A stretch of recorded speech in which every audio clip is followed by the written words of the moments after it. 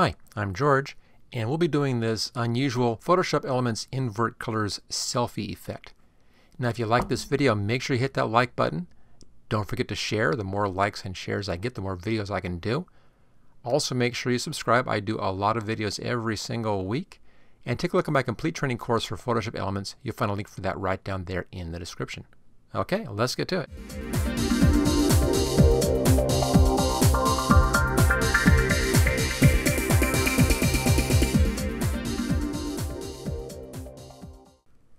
We'll be doing this Photoshop Elements Invert Colors selfie project from this photograph right here. Now if you want to work along with this same picture, you can download this from my website. There's a download link in the description. We'll start off right now with making a selection around this person. So I'll just grab the lasso tool right there. Make sure you're set at new. There it is. And I have mine set for a feathering of 1 pixel. It just helps to smooth that edge down a little bit.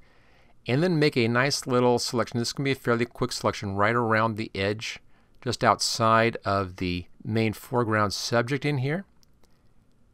And it's going to clear up around the top and then over here and wrap it up just like that. Okay, there's our basic selection. We're now going to refine the edge and pull this in so we get all those nice hairs and so forth. And that's using the Refine Edge button right down there. There it is. Now in here, over on View mode, I have this set on the Overlay, which makes it real easy to see where that edge is. And then also come down to Edge Detection, set this at Smart Radius. And then start right against that edge and then work your way in towards your subject. So you start out far out like that and then just work your way in. Now sometimes in here you may have to go back several times if you have some of these enclosed areas. Let's see how that works right down here. Working out pretty well. Let's come from the bottom this time. I think that catches it all. There we are. And same thing, just continue to work around and work in until you're right up against your subject. Do one side first and then go over and do the other side. Get that right now. And this gets you all those little fine hairs in there. Now on this particular video, we will be putting the image back on top of itself. So you don't have to be that critical here because anything underneath is just going to be the same image. So it makes it a little bit easier here. I'm not putting a different background in, anything like that. We're using the same background. And just work your way right around and right down to the beginning point. Okay, there's our basic selection. Let's now go over here where it says Output To and change this down to New Layer with Layer Mask and choose OK. So there is our subject separated out from the background. And you can see we still have all our little wispy hairs in there. So real nice selection. And as you can see here, there's a layer mask which is now hiding the background.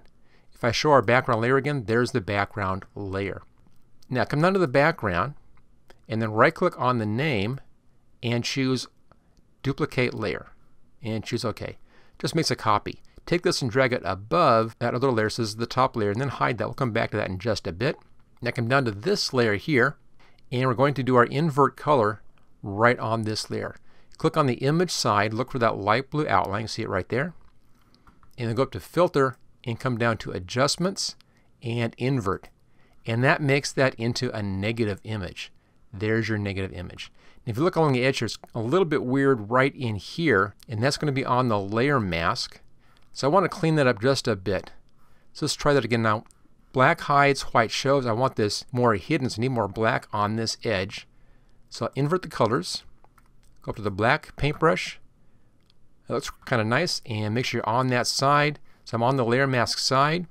I'm just going to paint right along this edge, just a little bit there, just to hide that little bit of ghosting that was showing in there. That's all that needs to be done. Okay, that's good. Cleaned up. Go back over onto the image side, double click for your image side. Now I want to show the face again, and that's why we have this layer on top. So just bring this layer up and then come down here to the layer mask, hold the Alt key down and pull that straight up. What that has now done is it has now used this is now hiding this whole background. What we need to do now is we need to hide the rest of this part on this image, and that's going to be showing us that negative image, that inverted color image in behind. So click onto the right side over here. This is your layer mask side. And then using that paintbrush again, there it is.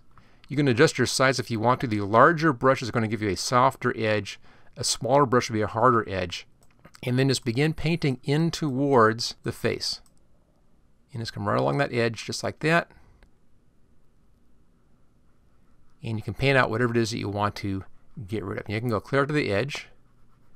Outside here, it doesn't matter if you're painting out here because you're just painting black on black, and that's already been handled with the previous layer mask. So all you really need to worry about is the part right around the main subject's face, the part that you want to keep. So just take your time around there, be careful, and make a nice selection, nice little paint job right around that face. And the nice thing about this is if I mess up, I can always come back in and paint white to fix that. Let me just demonstrate. Let's say I did this and I messed that up. Just invert your colors and then paint white on this part, and you can bring that back in again.